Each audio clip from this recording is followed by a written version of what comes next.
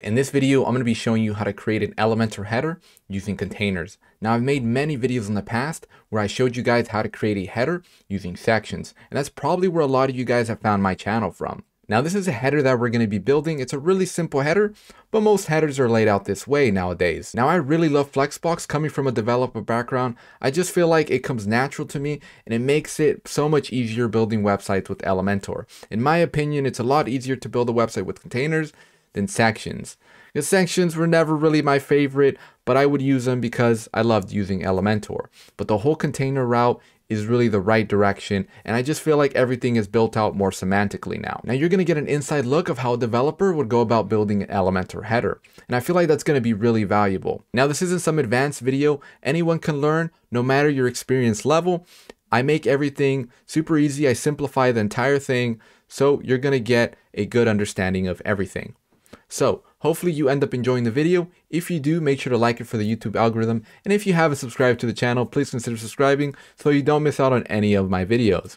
I hope you guys enjoy. Let's jump in. Head over to your Elementor dashboard. Make sure that you have Elementor and Elementor Pro, and preferably the Hello theme. Now, hover over templates and then click on Theme Builder.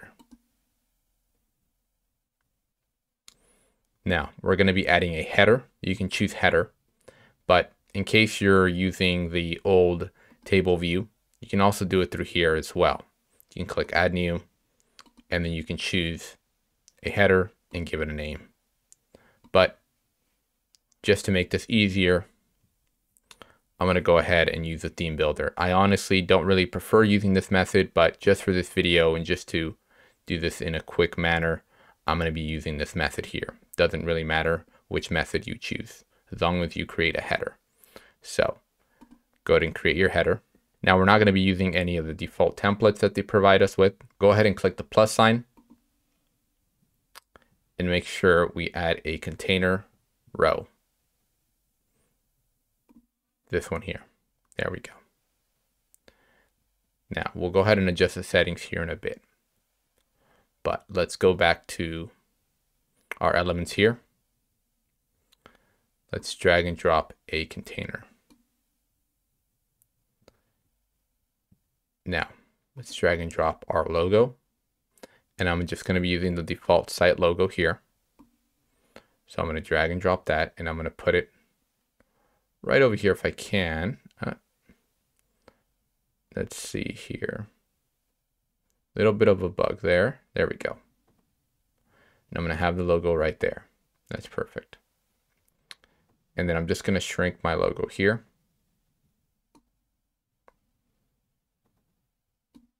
Now something that you will notice here is when you shrink the logo, it will go ahead and shrink it here, which is great.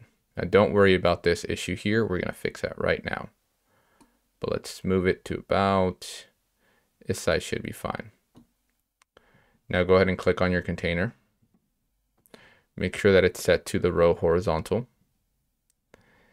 And then this part isn't really important right now. The justified content. What we need to do is on the align items, choose center, and that will center the logo there. Now I do want to make this logo a little bigger, so let's go ahead and the logo about this size should be fine. Oops. We're going to have to do it this way. Sometimes it bugs like that. There we go. Now, inside your container here, your inner container, I should say, we're going to go ahead and add our WordPress menu. Now, if you haven't created your WordPress menu, I recommend that you do. In case you don't know how to do that, let me go over that here. Go into the dashboard, go into appearance, menus, and then this is where you can add your menu items. You can just select, once you create your pages, you can view all your pages and then just check mark them, click add new, and you can add them in this menu here. Make sure that you give your menu a name. You can call it main nav or nav menu, however you would like to call it. and then you can go ahead and click Save Menu. Once you save the menu, go ahead and refresh this page in case you just added the menu there. Now, I want to add a button as well before I start to add some customizations to my menu. Let's go ahead and grab a button. It should be right here. So I'm going to drag and drop it inside this intersection that we have here. There we go. Now click on this intersection here, or sorry, inner container. And then choose row horizontal. There we go. Now that's going to put everything on one line. Let's go ahead for our justify content. We're going to go ahead and set this to the end. That's going to work. And then we'll set this to the center. Everything aligns to the center. Now we have a gap between our elements here. You can see that right here. Now we can move that, expand that, but we're going to go ahead and we can remove it, but I usually like to leave it just because it is always very helpful. Now something I am going to remove on the menu though. So go ahead and click on your menu, go into style, and we're going to remove the vertical padding. So just set that to 0, and then do the same thing for horizontal. There we go. Now we're going to give it a space between. That's what I usually like to do instead. So you can do around 30 is fine. Now let's change the font here. I'm going to do Montserrat. Choose this one here. Do 500. That should be fine. I'm going to do rem. And I'm going to set this to 1 rem. And I'm going to make the text, instead of gray, we're going to do black. That'll work there. Okay. Now we're going to do this pretty much the same thing for the button. We're going to give it the same font. Click on your button. Now I'm going to change the name of my button text here. I'm going to do book demo. We're going to go to style. On our style, I'm going to do Montserrat as well. And we're also going to do rem. We're going to do 1 rem. We're going to keep it at 500. That's fine. Now we just need to change the color here. And let me grab the color that we're going to be using. I'm going to be using this blue color here. You can go ahead and use the same color as well. It's this one here. If you need to zoom in, it's fine. It's the number sign 1E37CE. We're going to just padding here. And we're going to do 20 all around, 20 pixels. And we're going to leave the border radius as is. I think that's fine. Now we have a nice button there. We have some text, our menu text there. Now I do want to adjust the hover effect on my menu items. So click on your menu there, go into content, and I'm going to remove the underline pointer. What I should do is save the color that we're using. It's always super important and really helpful to do. So just click on the plus sign there, and I'm not going to give it a name. I'm just going to hit create, but I recommend always giving your colors a name. Now let's go into our menu here. Let's go into hover. Let's make this blue color that we chose. There we go. You can see now that's set up there. Perfect. Now we're going to leave the logo as is, and it's basically set up. It's really easy to do, as you can see. Now let's go into tablet. Make this responsive. Click on tablet. You can see that we have some issues here. First of all, I would like my drop down icon to be on the right side and have my button on the left. So, and also we have a lot of space here, and when we click on it, it's not quite doing what we need it to do, right? So click on your menu there, and then go into content, make sure set the tablet there, and then we set this to full width. There we go. Now if we click on it, you'll see that we have the drop down here now. and it takes up this entire space and it fits perfectly now. Now let's go into style. I don't necessarily like to have this gray, light gray background there, so I'm going to remove that. I'm going to go into the toggle button, the background color here. I'm going to click on that, and I'm going to move this down just to make it transparent there. There we go. Then I'm going to adjust the size of the drop down icon. I should say the hamburger icon they call it, right? So we're going to leave it like that. That should be good there. So leave it around, let's just leave it around 30. Perfect. Now let's adjust the drop down here. So let's choose our colors. So let's click on the drop down here. If we wanted to shift this a little bit horizontally, we can. Maybe we can even align it to the button if we need to, but we may just change that later on. But the most important part here is probably adjusting this here. There we go.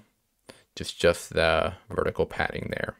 Then we're going to give it a hover background because currently we're using this this dark gray there. So for the background, I'm going to choose the blue color. Oops, it should be on hover actually. So don't make that mistake there.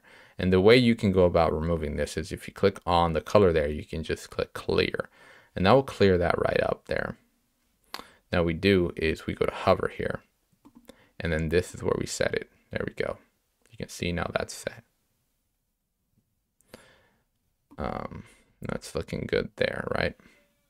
Now, in case you want to go ahead and center this text, because I know maybe some of you guys would want to center this on the drop down, you can go into content and then go into center, and you can center that there in case you wanted to do that. But I'm going to leave it as is for now. Now, something that I always like to do when it comes to my header or even any of my sections, I always like to give this a padding. So go to advanced, and then I like to go to set this padding. So from the top, we're probably just going to leave it at 10. That should be fine. And then for each side, this part's always important. I always like to do 15, but you can even do 10 or even 20. Now, the reason why I like to do this is, let me save this and make sure when you hit save, add condition, you want to go ahead and save this for the entire site. And then hit save and close. Unless you want a specific page, then you can go singular, you can go pages, and you can choose your page just by searching it. But we're just going to do entire site. You can even do just the front page if that's something that you wanted to do. So we're going to do entire site. We're going to hit save and close. And let's hit preview here. Now the reason why I like to do that is now if I right click and go to inspect and then minimize this. And in case you don't see this and it looks like this, just click on this icon here with the two devices, and that'll give you that option there. Then now you can just toggle this down. You can shrink this. And the reason why I like to add that padding here is now when we shrink it to about this size, you see that we have this padding here, right? And that's always super important. You want to definitely have that padding. But I am noticing that one side has more padding than the other. And let's try to see why. Okay, so now we can see why. It seems that this container has some padding already on it. And I usually like to remove the padding off of the containers. That's just my preference there. So you can click on the container, go to advanced, and then remove that padding. There we go. Now that's looking a lot better now. Now if we hit update, now we can see that we have the same amount of padding on each side and everything's even, right? And it's looking good. Now the problem is, now if I were to go to my devices here and go to tablet, I would like my hamburger icon to be on the right side and have my button on the left as mentioned. So what we can do is go to advanced, make sure that you're on the WordPress menu element, and then here where it says order, we're going to just want to change this to the end.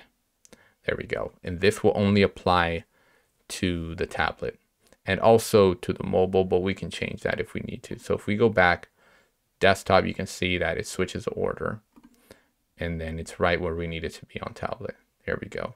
Now I don't like this much spacing there, so we want to adjust the gap there. So click on this container here, the inner container, go into layout, and then adjust the gap, and I'm going to do about 10. We can even do 5. I think 5 might even be better. There we go. So now if we move this, that's fine there. But something that I'm noticing is that we have a little bit of more padding on here, right? It's kind of going to be a little bit uneven. So what I like to do sometimes, if we have that problem, I usually will click on my container here, my main container header, and then I will adjust the padding here. Now from the top, we can leave it the same, about 10 from the top and 10 from the bottom. Now from the right side is where we're having that issue. So we might just leave that at 0 for now. And let's see what we can do on the left side. So it looks like we're going to have to do 10 there to make it at least a little bit more similar. But I want to kind of give it a little more padding on the right as well. And I think that looks just about even. Now we can expand our button if we need to make it bigger on tablet. We can. All we got to do is just drag and drop this. Now in case you're having issues with that, click on your logo here. You can also do it through here on the width, but sometimes I just do it that way because it's easier. So it really just depends on your preference. Now this looks good there. That looks fine. There we go. Now let's go into mobile. Now we're having this issue now, as you can see, where we don't have our button and our menu item, our hamburger, right next to our logo. We kind of want everything on one row. So make sure that you click on your main container, go into layout, and we basically just need to do no wrap. So now we have that on the same row, and that's working good. Now we are going to have this issue here, right, where we have the bun and the hamburger item on top of each other. Now what we can do, and what most would recommend, is just hiding your button, right? You can click on your button here, go into advanced, responsive, and just hiding it. Now that works as well. But what if for some screens, like for instance for this size, we would like the button? You know, sometimes we do want the button, but when it comes to this size, we can just hide it. Now there isn't really a way to do that right now with Elementor. I know there are those custom breakpoints, but that adds breakpoints to pretty much all of your pages, and it's just some extra CSS that we don't really need. So especially if we're just applying it to one item, right? So we can do it individually with just some custom CSS. But first, let's get the right sizing for that, so we know when to hide the button. So as we can see, everything's looking good. One thing I want to do though is I want to shrink my logo a little bit. So I'm going to shrink my logo a little bit. And what we can even do as well is even shrink our button, right? We can adjust the text. So click on your button, go into style, and we can adjust this. And maybe we can do 0.8 for the text now, right? And then we can go into our padding here, right? So for the height, we can maybe do 15 and then do 15 from the top, right? And then maybe on each side, we can do 10 just in case. Maybe we can also do 15. 15 there and 15 there. That should be fine, right? All right, and that's looking good. We don't really need to add any padding to the right, to the container here, the main header container, because if we go to advanced, we can see that there's already some padding in here. And that looks fine, but you can adjust the padding on each side. So for the right and then the left, you can adjust that. But I think that's looking good. You can even adjust the top padding of the container if that's something that you wanted to do. But I'm going to leave it as is. So we're going to hit update here. And then now, if we go ahead and bring this a little bit closer, we can see that right here. Now, most of the time, most screens are not going to be that small, but they could be potentially, right? So I want to go ahead and just start removing this just to make it easier. Let's do 300. We can, or you know what? We can do 298. We'll remove the button, right? So click on your button, go to advanced, go to custom CSS. Now, one of the things I do want to try, I already know how to do this just by adding a media query and then hiding my my selector. But just to make this easy, why don't we ask the AI, right? That would be interesting. So let's go ahead and ask our AI. Make sure you get that enabled, of course, with Elementor. Now, we can see that 298. Okay, so we can ask the AI hide this button at screen size 298. 298. We can even give it pixels. Hide this button at screen size 298. That should be pretty self-explanatory. Let's see if it generates the code properly for us. Should just be a simple media query with the selector. And there we go. Well, this I wouldn't really need to use. That isn't really that important. And it kind of did it right. This does work as well. Except I wouldn't probably do media screens because I don't want it to work on any other screen. I just want it to work on this size. But it got most of it. So let's just insert this. So we're not going to need this because obviously we're not going to need this. That's not going to work. This isn't going to work. We can remove that, and then we can go ahead and remove this code, this class here, and then just have it like this. This will work. Now we can hit update. As we can see, now it works perfectly. There we go. Right? And that's all set. As a little bonus, let me show you how to make this into a sticky header. One thing you want to do when you're starting to make it sticky, you want to give it a background. So go ahead and click on your header container that we have there. Go to Style, go to Background here, and give it a white background. There we go. So coming soon, we're going to be able to generate images. That is going to be amazing. I really want to see that. I think that's what it means, right? Or is it a color? No, I'm pretty sure it means that it's going to be able to generate images. That's awesome. All right. So let's go into Advanced, go into Motion Effects, and let's make this sticky from the top. We're just going to update this. Just make sure that it's sticky. And real quick, I'm going to probably just try to go to one of my home pages. There we go. You can see the header is working perfectly. Now that's pretty much it for the video. Hopefully you guys did enjoy it. If you did get something out of it, make sure to like it for the YouTube algorithm. And if you haven't subscribed to the channel, please consider subscribing so you don't miss out on any of my videos. Thanks for watching.